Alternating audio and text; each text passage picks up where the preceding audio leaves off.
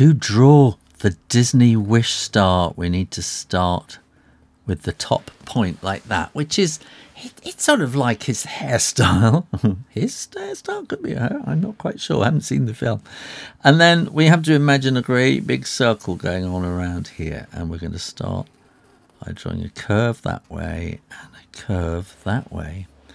And then we want to put more points in here. And they're going to be a bit like that. So you want to go out sideways and back like that.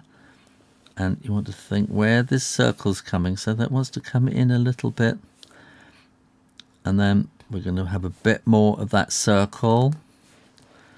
And then we're going to come down to the feet stars, the feet points. So that's going to come pretty straight down and then up like that. And then we want to have a curve going across there.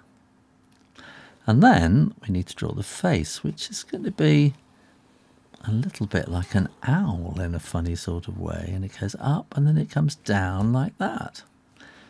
So, and then we're going to have a very demure look. If you don't know what demure means, you'll have to look it up. There we are. He's just kind of looking thoughtful. And we can put some little movement marks in like that, and maybe a couple at the bottom like that. So you can float about. Look, that's like animation. That's how you draw the Disney Wish star. Thanks for watching and subscribing to Draw Stuff Real Easy, so you can come back and do lots more drawing. Bye.